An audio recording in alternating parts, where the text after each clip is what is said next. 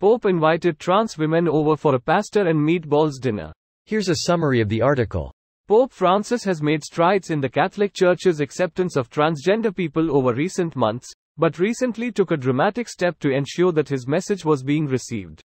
A group of transgender women with a history of personally interacting with the pontiff were invited to join 1,000 other poor and homeless guests for lunch to mark the Catholic Church's World Day of the Poor. The women were treated like VIPs, with one, a former sex worker, seated at the table with the Pope. The women's relationship with the Pope developed during the pandemic when they appealed to the Church for help at the urging of the local priest. Local funds were depleted, but the Church provided the women with food and other assistance. Assistance quickly came from the Pope's chief almsgiver, who also made sure the women were vaccinated against COVID. Many of the trans women were Latin American immigrants and ineligible to get the vaccine in Italy, so the Church gave it to them directly. Then Pope Francis arrived and the doors of the Church opened for us. This post received a score of 22,000, with an upvote ratio of 84%. Here are the top comments in response to this article. I hope he wasn't wearing that nice clean white outfit. Tricky with pasta and meatballs. And everybody put on the best white suits. So nice. What did I just watch? Seriously, no idea what show this is? Hilarious. The State, a 90s MTV skit show. It was hilarious. Damn, I had no idea Ken Marino was around acting during the early 90s.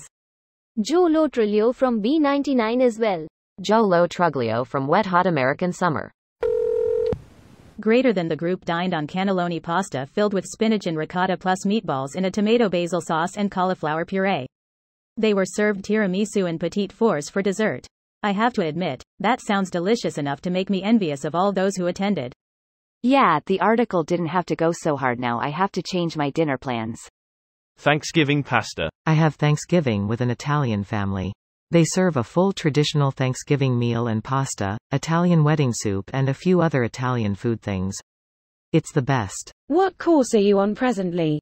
If you have ever cared for me, my darling, please either bring me an antacid or end my suffering.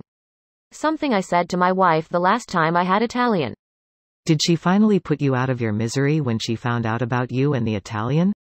She joined them. She must be French. Enough of the politics, your skin and bones, not a pope. Could only be better if they all left with Tupperware containers full of food. Oh, to leave the Pope's home with a cool whip container of meatballs would be a huge hit in my Midwestern town. Ricotta cheese containers if you're gonna be a real Italian. Ricotta cheese containers, margarine containers, mason jars of soup or boiled and strained pomodoro or already made sugo. Hell, maybe even some sopressata or capicolo that the nanas have had hanging in the cantina in the basement. My great-gran had a second kitchen in the basement. It's where my GG father made his wine. Now I understand. OMFGYESSS.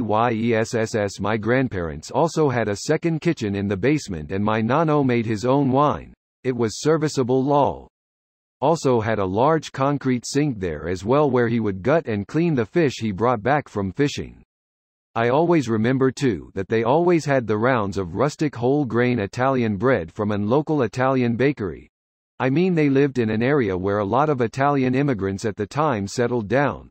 That had like a hard dark crust and was generally kinda dry but was great for dipping in coffee.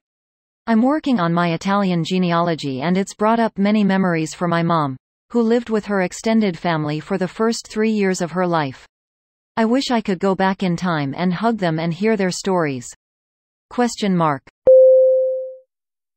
This video was automatically created by Reddit to speech. The article and comments in this video were selected from Reddit according to their upvotes, and any paraphrasing was performed by smmry.com, without any human intervention.